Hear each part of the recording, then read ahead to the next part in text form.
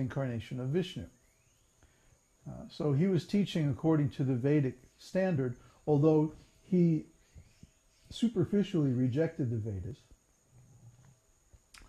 just to stop the unauthorized animal killing in the guise of Vedic sacrifice. But actually he was teaching, theism, whereas the Shakyamuni Buddha was teaching voidism, which is completely opposed to Vedic theism. So we can understand that when the real Buddha comes, he's not going to contradict himself. He's not going to say one thing in the Vedas and then say another thing when he's teaching.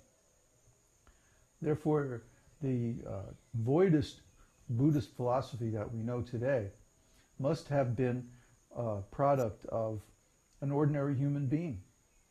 The Shakyamuni Buddha, he didn't have the unlimited intelligence or the perfect understanding that the original Buddha had. So we get the Buddhism of today, which is just this nonsense concoction. In fact, some of the arguments that the Buddhists advance are really good ideas for God. For example, they say that the illusion of the material world is not in the material world. When we say the material world is an illusion, what do we mean? Do we mean that the material world, it really doesn't exist? Well, some people think like that, but we don't accept that. Our understanding is that the material world is real because it's the energy of the Lord. And one school of Buddhism, they say something very similar in Madhyamika philosophy. They say that the material world is real, but our understanding of it is an illusion. And that's actually very close to Vaishnava philosophy. The material energy is real because it's energy of the Lord. But the way we see it is wrong, because we see that individual objects have independent existence. See, no strings, no wires, nothing up my sleeve, no sleeve. But it looks like it has its own existence. But actually, the existence of this glass is completely dependent upon a chain of causes. Somebody had to mine the iron. Then somebody had to smelt it and make it into steel. And then mix it with different other metals and make stainless steel. And then somehow or other it was rolled or turned or molded or whatever the process they used to make the glass. And then somebody had to ship it and put it in the store, and so on and so on. And there's this whole chain of links of causes.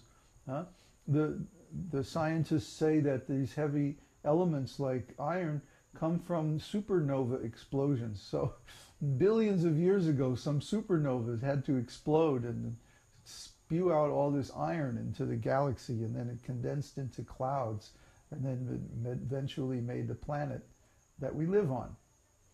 Yeah, if you believe that story. Anyway. Anyway, here we are with this glass. It appears to have its own separate existence, but actually its existence is very conditional upon all these other causes that went before. It doesn't have independent existence at all. And someday, this glass is going to get lost or broken, or something will happen to it, and it'll wind up going back into the ground again. And maybe some archaeologist 10,000 years from now will find it and say, look, they were civilized. They had metal glasses.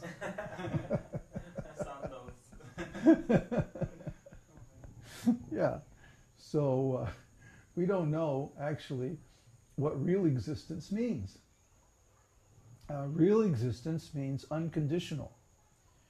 Just like we were talking before about the difference between relative truth and absolute truth. Relative truth is what? Temporary, conditional, dependent. on the circumstances. Whether it's true or not just depends on what's going on. But absolute truth is eternal, unconditional. It's always true. Yeah. So, similarly, material existence is relative existence because it depends on something else.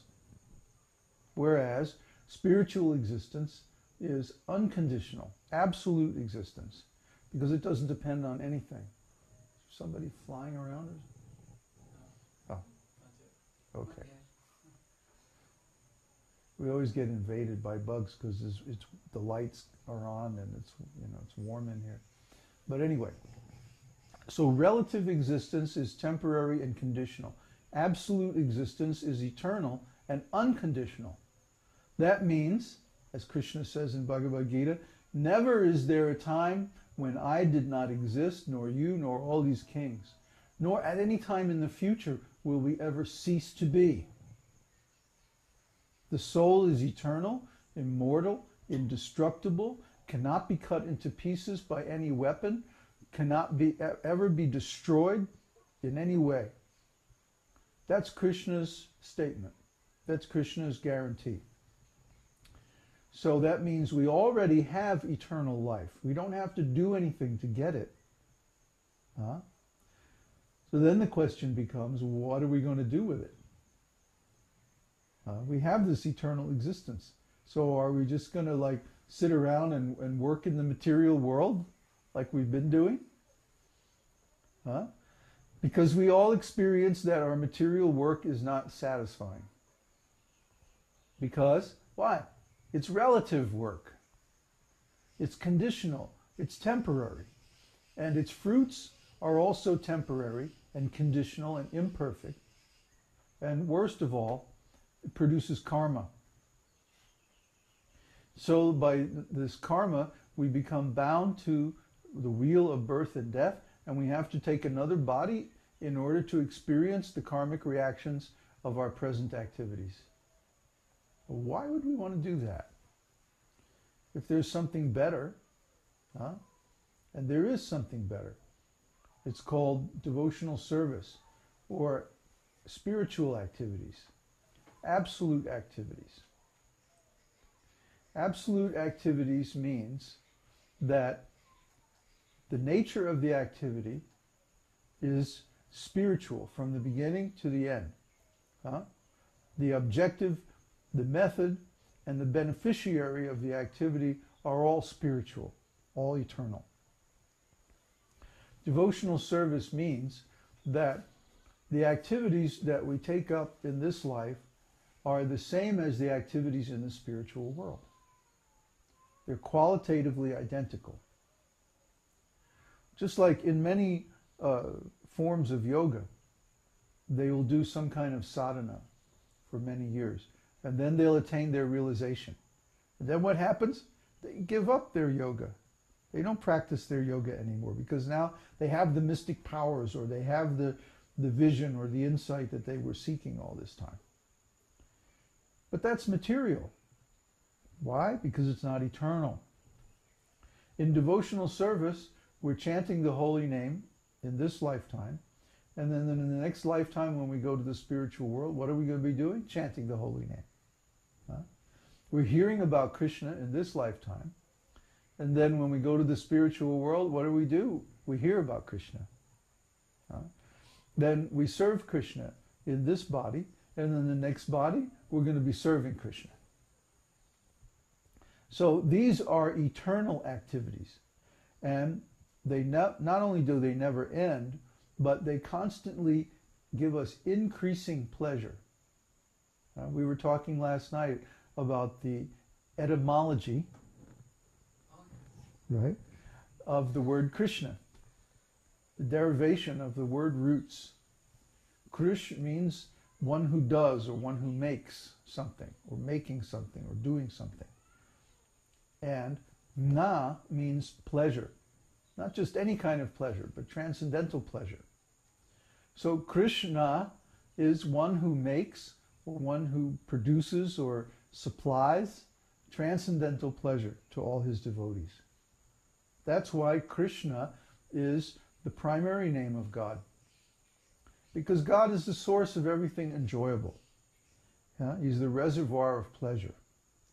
And when Prabhupada came out with this book in the 1960s, Krishna, the Reservoir of Pleasure, I mean, people were freaking out because they never thought of God as the source of pleasure. But if you think about it for a minute, everything that we have, that we enjoy, is made by God. It all comes from Him. So He's the source. He's the reservoir. If the things that we enjoy give us pleasure, then where is the stock of that pleasure? Like when the rain falls, it comes from the ocean. When we see the light, we know it comes from the